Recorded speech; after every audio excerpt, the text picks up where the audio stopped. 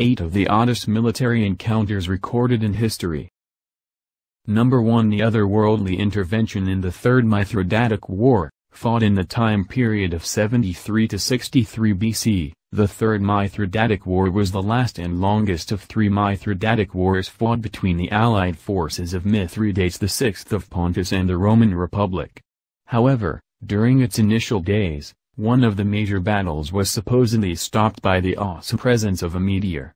The odd conflict in question here pitched the Roman general and senator, Lucius Licinius Lucullus and his 32,000 soldiers directly against the supposedly larger arrayed forces of Mithridates and Phrygia. In spite of the numerical disadvantage, Lucullus decided to engage the enemy, in a bid to drive a tactical outcome that would put the Pontic forces on the defensive. But as the two enormous lines of soldiers were advancing to meet each other, they were witness to a natural phenomenon on a grand scale.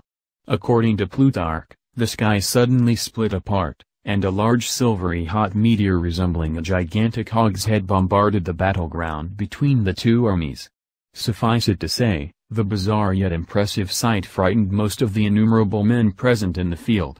Consequently, both of the rattled forces promptly withdrew from the battle to fight another day, thus resulting in a draw without a single casualty. As for the long-drawn war itself, the Romans ultimately emerged victorious after Pompey the Great succeeded Lucullus as the commanding general. Number 2. The blind charge at the Battle of Crécy. John of Bohemia, being born into the Luxembourg dynasty in 1296 AD, always had an affinity for the French court. However, by 1311 AD, he was crowned the king of distant Bohemia, after marrying into the ruling Przemysl dynasty. Unfortunately, John also went blind after suffering from a genetic disease while crusading in Lithuania in 1336 AD. In spite of his condition, he managed to have a firm grip on his ruling lands, while being also known for his warrior prowess. So, when the French King Philip VI called on his Luxembourgian ally, instead of shirking away, John brought forth his son Charles, who had just been elected King of Germany, and together they participated in the momentous Battle of Crécy in 1346 AD, against the English forces. And amid numerous debates, one episode of bravery stands out from the defeated French perspective. This incident relates to how blind John tethered his horse with a group of other Bohemian knights. This blind yet bound body of armored horsemen decided to boisterously charge into the English ranks, but to no avail. While some records talk about John wildly swinging his sword around the Prince of Wales, the blind king must have ultimately met a gruesome death, as was evidenced by the examination of his battered body. According to later assessments, the King of Bohemia suffered a stab injury to his eye socket, with the pointed weapon being pushed right into his skull, and a stab injury to his chest, that probably penetrated his vital organs. His right hand was also found to be cut off, presumably to steal his precious rings and other kingly items. Number 3. Battle of Zappolino. Fought in November 1325, Battle of Zappolino was probably the only large-scale engagement during the so-called War of the Oaken Bucket between the forces of the Italian towns of Bologna and Modena. As the name of the conflict suggests, the war was instigated when soldiers from Modena inconspicuously made their way into Bologna, just to steal a bucket from the city's main well. Already being part of the larger conflicts between the Guelphs and Ghibellines, the Bolognese, on the side of the Guelphs, didn't take the seemingly innocuous incident too kindly, and were further disrespected when the Modena forces, on the side of the Ghibellines, refused to hand over the bucket. This resulted in the declaration of war by the Bolognese, which was followed up by the invasion force consisting of around 30,000 disparately armed foot soldiers and aided by around 2,000 cavaliers. They marched on to the city of Modena, which in turn was defended by only 5,000 infantrymen and 2,000 cavalry forces. Unfortunately for the Bolognese, their numerically superior forces were routed within just 2 hours of the battle, and the Modena soldiers supposedly chased them all the way to Bologna, while destroying many castles in their path. And in some versions of the events, they even brandished the still unconquered bucket as a spoil of war in front of the insulted Bolognese officials. In any case, the glorious bucket is currently displayed in the main bell tower of the city of Modena, pictured above. Number 4. Combat of the 30. The Combat of the 30, or Combat des 30, was an odd episode in the Breton War of Succession that took place on March 26, 1351 AD. Fought at a pre-arranged battlefield in Brittany, the encounter pitched two groups consisting of 30 champions and knights against each other, with one side representing the King of France, and the other side representing the King of England. The challenge was originally issued forth by Jean Beaumanoir, a captain under the French banner. As befitting of knights, both the French and English fought for a long stretch of time, so much so that even a crowd gathered to watch the bloody contest. These spectators were even served refreshments, while the knights fought on gallantly. And after several hours of fighting, which caused deaths of 4 French and 2 English knights, the participants called for a timeout. During this short time, the warriors were given medical attention and food. And after the contest was resumed, the English leader Bimbero was wounded and then killed by his French counterpart. At this critical juncture, the Englishmen decided to form a tight, defensive formation that blunted various French attacks. Finally, a squire named Guillaume de Montauban mounted his horse and charged at the English lines. This desperate move shattered the enemy will, and with 7 of their champions being gravely injured, the English finally surrendered.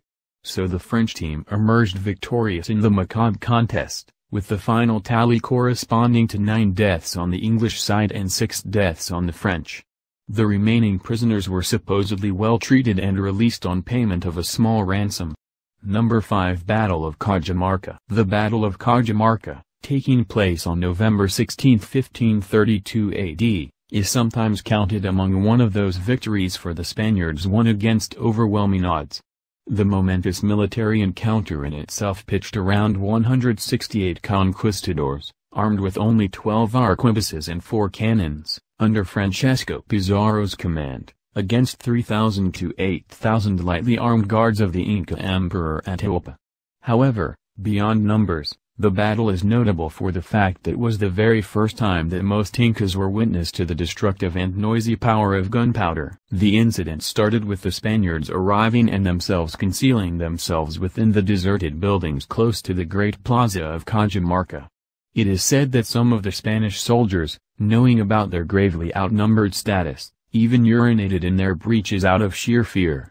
In any case, a procession of around 7,000 Incas accompanying Atahualpa arrived later and made their way safely into the town's square. According to accounts, they were mostly attendants of the emperor who donned their richly attired clothes and ceremonial arms of small axes and lassos. The two party leaders even met with each other. But things apparently turned sour after the Spaniards tried to convince Atahualpa of their superior religion, and even insultingly, though possibly unintentionally, poured out the ceremonial chicha offered to them in a golden cup. The confusion in semantics further aggravated the Inca emperor, who supposedly yelled, "If you disrespect me, I will also disrespect you." Spurred by this seemingly furious tone, the shaken conquistadors fell back to their positions and opened fire at the vulnerable mass of Incas. This cacophonous effect shocked the lightly armed attendants who were not familiar with gunpowder. The Spanish forces took advantage of their state of bewilderment and charged through the Inca ranks with only 62 horsemen. With their bells ringing, accompanied by the sound of boisterous gunfire, the cavalry rushed forth and surrounded Atahualpa's retinue.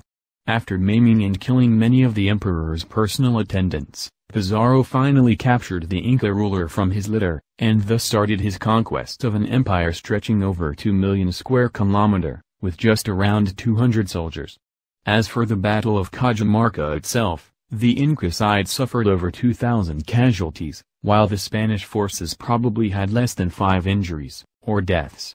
Number 6. War of Jenkins Ear. The odd name of this war, fought from 1739 to 1748 AD, was coined by Thomas Carlyle after 110 years of the conflict.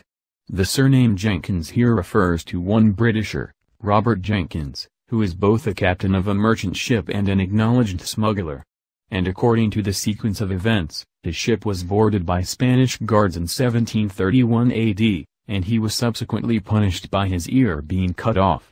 This severed ear was preserved and even displayed in front of the British Parliament as a testimony, but was met with lukewarm response from the Lords. However, The gimmick was once again used after 8 long years, when the opposition parties and the British South Sea Company wanted to instigate a full-blown war with Spain. Such a spurring action obviously had its economic reasons, with the primary one being directly related to increasing the trading opportunities of Britain in the Caribbean region. Moreover, the British companies also wanted to pressurize Spanish officials to keep up their regime tow contract, which entailed the permission to sell slaves in Spanish America. Unfortunately, for the Britain, their raised forces, that also included for the first time a regiment of colonial American troops, suffered huge losses in the North American theater, which finally culminated in the reversal of their lucrative agente rights. Number 7. The Anglo-Zanzibar War, fought between the United Kingdom and the Zanzibar Sultanate on August 27, 1896. The Anglo-Zanzibar War lasted for 40 minutes. That's right. Easily the shortest war in the history of mankind. The conflict started when the Britain accumulated around 150 sailors along with 900 Zanzibaris, supported by a paltry 3 cruisers and 2 gunboats, in the harbor of the Zanzibar town. This action was started after the expiration of an ultimatum that stated the removal of the newly crowned ruler of Zanzibar Sultanate, in favor of a British choice candidate. On the other side, the Zanzibar Sultanate had around 2,800 soldiers, mostly picked from the civilians, defending their royal palace, while being supported by a few machine guns, artillery pieces, a shore battery, and the royal yacht HHS Glasgow. However, in spite of having lesser numbers, the British side started the engagement by directly bombarding the palace. Within 2 minutes, the expansive building caught fire, which befuddled the enemy artillery units, thus rendering them ineffective during the fight. This was followed by a naval action that successfully managed to destroy the royal yacht HHS Glasgow, along with 2 other boats. Finally, the flag atop the palace was shot down, and a ceasefire was declared just after 40 minutes of engagement. As for results, the Zanzibar Sultanate suffered around 500 casualties, while the British forces sustained only a single injury, while the new Sultan fled the country and made his way to German East Africa. Number 8. War of the Stray Dog. Often called the incident at Petric, the War of the Stray Dog was a part of the ongoing Greek-Bulgarian crisis in 1925. The incident in question here pertains to a tragic confusion when Bulgarian forces shot and killed a Greek soldier, who was later found to have crossed into the enemy territory while chasing his pet dog.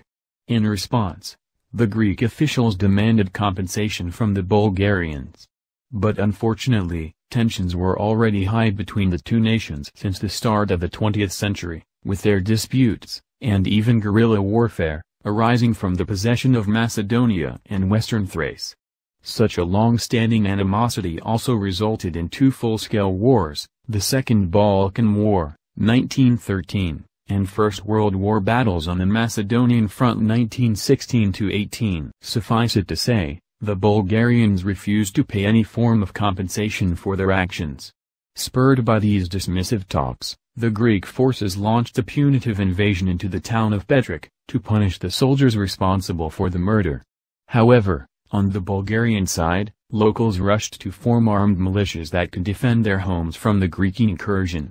And, by the time League of Nations had intervened, 50 people had already been killed in the unfortunate military encounter. Later Greece had to pay a reverse compensation of around $45,000 for their brutal actions, with their unsuccessful appeal being once again dismissed at the League of Nations.